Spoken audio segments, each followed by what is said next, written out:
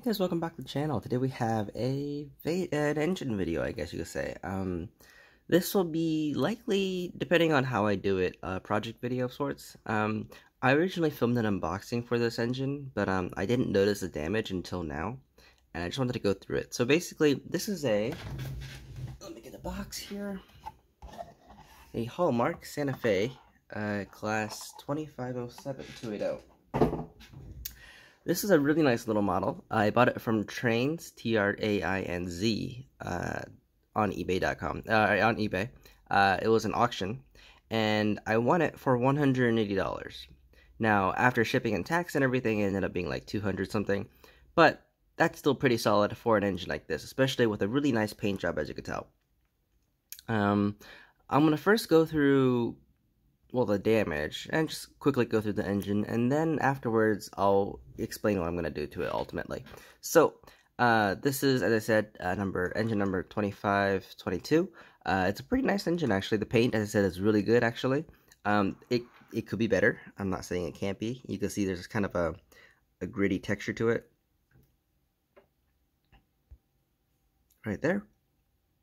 But overall, and also the fact that they use white decals instead of the silver decals that Santa Fe technically should be, using. But overall, I think the paint job is enough to not warrant a new paint job, because I hate painting engines, to be honest.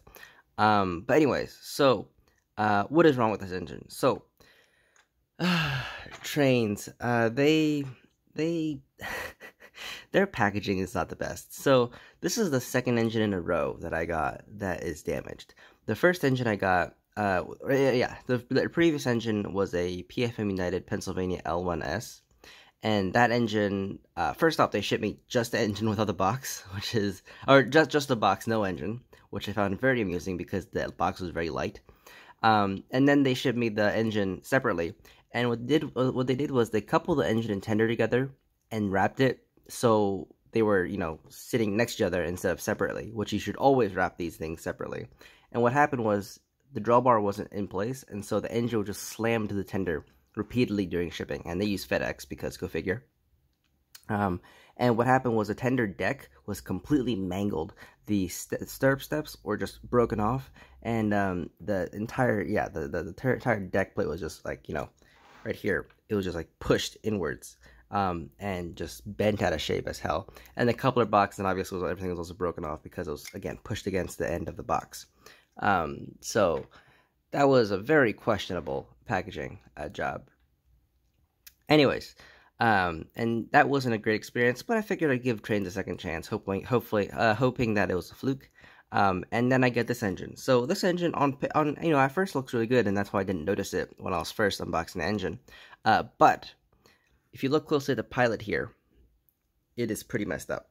So if you look from the side here, you can see the pilot deck, which should be flush, is just completely bent upwards and also twisted a bit. You can see that there's some paint chipping off the steam chest or pistons, whatever you call that, back there. And so the pilot deck is just basically twisted upwards. You can actually see it a bit better on this side. Sort of. You can see that there shouldn't be a gap there. You can see how the thing is sideways. Additionally, obviously, the pilot, if you could tell, is bent downward. The sun is very bright. Holy crap. The pilot deck, obviously, the pilot, as you can see, is bent downward. The coupler is very low on this thing as a result. And then, because the pilot has been pushed upwards, the ladder, as a result, has been pushed downwards. Because it's supposed to be sandwiched between the running board and the pilot, and if the pilot board is raised, then the ladder has to be bent downwards. And on this side, you can see how it's not really, it should be forward, it should be, mounted at the really edge of the running board, but it's pushed backwards, and it also has a huge gap. But that one's actually okay. It's mostly, well, it's not really okay, but then this one's the one that's really messed up. And you could tell that the pilot's mounted, or soldered to the ladders are soldered to the pilot, because you can see the exposed solder joints, which have been, just basically pushed out. I don't know if I could get a good angle of this, but you can see, where's my pointer? Here it is. You can see right there.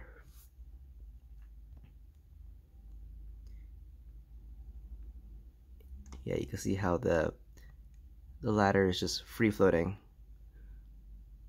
off the yeah, you can see how the the ladder is just kind of broken off there, as well as this one too, which I can show you from, it's too dark, but basically, yeah, you can see how the ladder here is just broken off in the front here. So what this means is that, and I really hate this, is this is a painted engine, and you really can't fix solder joints without stripping at least the area around it in order to fix a solder joint, because obviously you can't solder on a painted piece. So ideally, the best way to fix this is to strip the entire pilot area and the steam chest, because the paint got messed up back there, and fix all the solder joints, and make everything right, and then repaint it. But that is just it takes so much time.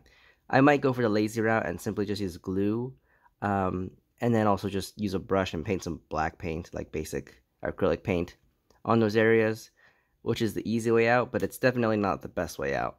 It's definitely not preferred for me. I would have much rather had, a model in one piece instead of this thing. But you got to work with what you got, right? So, anyways, that is the damage on the engine. I assume it's because, I don't really know. In any case, during shipping, the pilot was pushed downward, presumably from a forward force, and I tried to diagnose it myself. If you look at the foam here, you can see that the pilot is just kind of a triangle. So I was thinking maybe possibly the engine was pushed forward, and because this is an angled piece, it pushes the pilot downwards because of this, angle right here. I don't really know, though. I don't know much about the dynamics of foam, but that is my best guess. In any case, though, the front is really damaged. The tender came out really fine. Tender was nice. Everything else in the engine looks fine. There's a bit of dirt, obviously, on the sides, but that's about it. So, anyways, what am I going to do with this engine? Oh, one thing to mention I forgot to mention is that the engine. What is up with the sun? This is why I should never film in the mornings, because the sun directly hits my window. Anyways, one little nice bonus was that there was actually a decoder that I found inside the cab. I don't know what's with me and decoders, but I found so many engines with decoders inside. This is my 5th brass engine that I found a decoder inside, and probably the 10th engine in total that's not brass, or brass and or not brass, in total that has a decoder inside that I've bought over the years. It's a Digitrax decoder. It's not sound, obviously. I can't really tell what number it is. I think it's DH142, possibly. I can't really see that well inside there. But, yeah, I always welcome a free DCC decoder. Does it make up for the fact that the front is bent out of shape? No, I would much rather have preferred an engine without damage and without a decoder. But, I don't know, I guess it's a nice little bonus. In any case, though, so what am I going to do with this engine? This engine has an open frame motor. You guys can see back there. Is an open frame motor. The gearbox, I don't know. I haven't tested if it runs yet, to be honest. I can't tell if it's if it's noisy or not, but we'll see. Hopefully it's not. The wheels are actually very free rolling, as you can see here. It means that there's no heavy grease binding up the wheels. There's very little friction here. So it looks like it's well lubricated. So as far as the mechanism goes, I'm gonna add a DCC sound to it. I do have a spare TCS decoder, but the old DCC will obviously be removed and will be kept. The open frame motor will be removed and replaced with a can motor. I'll try to fit as big of a can motor as I possibly can, given my limited can motor collection. The wheels, they look fine. The one thing I might do is remove all the drive rods and strip the paint from them. I'm personally not a huge fan of painted black drive rods. I don't know. They just kind of they added a bit of resistance to the overall drive of the locomotive, because they're meant to be sliding and moving and twisting. And if you have paint over them, it could inhibit that somewhat. And also, I just don't really like the look of black drive rods. But I don't think it's a big deal right now. That's a minor little nitpick. The front will obviously need to be fixed. But besides that, this engine, it looks a bit different from the other Santa Fe engines, because this is actually a XKMCO engine. Santa Fe, I don't remember when, but during a time they actually acquired the Kansas, Mexico, and Orient Railroad, and they acquired a lot of their engines. That's the reason they have these engines, and they also have the 210Os, which are you never hear about them. But anyways, and KMC really like to mount their headlights high, and they also they mounted their the handrail around the boiler. They mounted it really toward the ends. So usually the Santa Fe what do you call them? The handrails would come in and then circle around the boiler front. These kind of just go straight down and then circle around instead of going angled in and then circle around. I don't have a good example of that unfortunately right now, but anyways, so that's why it looks a bit odd and a bit different. In any case, though, I think it's rather cool. The one thing I do want to change is that there's two things. One is the headlight is mounted too high. The headlight should ideally be centered, maybe even a bit lower. But right now, as you could tell, it's mounted very high on the boiler. So I'm going to bring this down to about here. I'll just desolder the headlight, and then I'll drill a hole and then resolder it back in. That shouldn't be a big deal. And while I'm doing that, I'm also going to repaint the front here. Santa Fe never painted their fronts silver. They were technically painted a quote-unquote tarpon gray, which it's a gray with a very slight metallic finish, but it's more of a gray from any distance. So I'm going to probably be painting it in an alclad, dark aluminum, or maybe even magnesium, to get a better match of the color. It's definitely not this bright silver though. Yeah, so, and that's pretty much it. I think that will definitely make the front look a lot better. So besides the front being altered a bit, the front being fixed, the pilot area being fixed, and adding DC sound and also a cant motor, that is pretty much it. That's all I'm going to really be doing for this engine. It's definitely going to be an interesting project. I really hope I can finish all this work before I leave, which isn't going to be within a week. Going to go off to college again. So this will be an interesting project. Hopefully I can. I don't want to rush it, but also I do want to complete it before I leave, because I hate having unfinished projects sitting around, collecting dust.